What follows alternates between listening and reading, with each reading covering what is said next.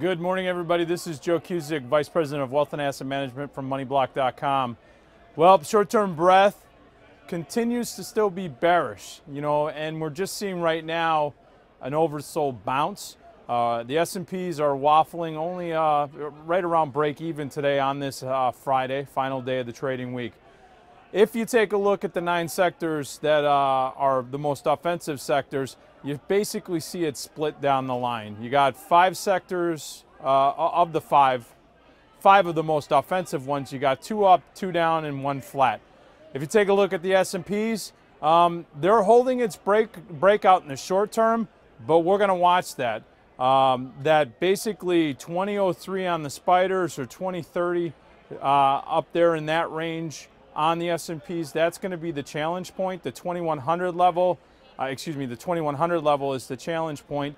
That's got to keep above that on the S&Ps. Otherwise, if we start to see weakness in that 2098, 2099, we're going to see if the bears are going to challenge that again after this bounce from the earlier pullback this week. Taking a look at the tech sector, still seeing some relative weakness there. It does still hold its 3-day upswing, but we're going to see, again, those critical levels. They need to be held going into the end of this week.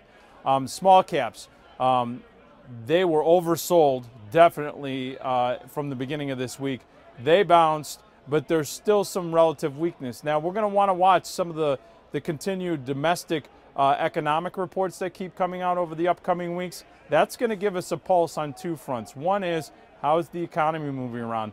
That's really going to impact these small caps. The other thing is that we want to keep an eye on that because we're going to start to get a pulse of what the Fed might possibly do coming into September with the potential for them to move rates after this week's decision not to do anything, but showing that they could be moving rates in the near future. And in spite of the fact that everyone's looking at that saying we're looking towards the end of the year or the beginning of next year, I don't know. Specifically, if you want to look at the bonds, that'll be, again, the great barometer of what's going on. In the short term, they continue their uptrend. You're actually seeing the long end of the curve trading right around 156 this morning. That's pretty impressive. I don't think anybody here on the floor or whom watch bonds would think that they were ever going to get back up to these levels, but they are there. That uptrend, we're going to look for a test of that support right around that 156, 154 level. It's going to be very interesting to see what happens going on to the end of today's closing day. The dollar has bounced off support. It's got some strength, and it remains in an uptrend overall. Want to keep an eye on that dollar action going into next week's trade.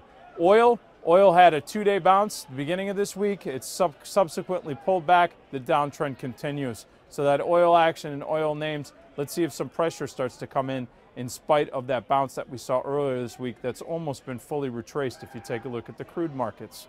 And then finally, gold. Gold continues to be in a short-term downtrend, overall downtrend. It looks like that trend is going to continue unless we have some sort of ripple like we saw earlier this week that has some sustainability. It looks like gold's downtrend is going to continue at least into the end of this week. So we're going to keep an eye on that going into next week's trade.